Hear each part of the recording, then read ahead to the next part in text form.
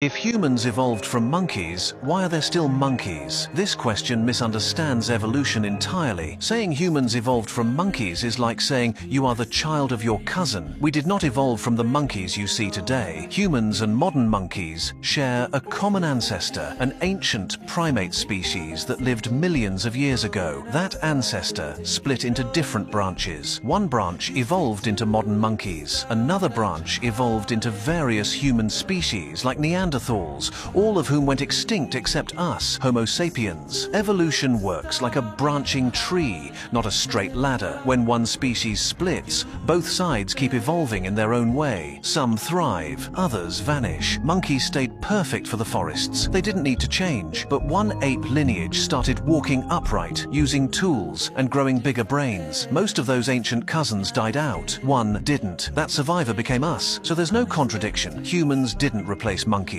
We are evolutionary cousins who share a distant ancestor.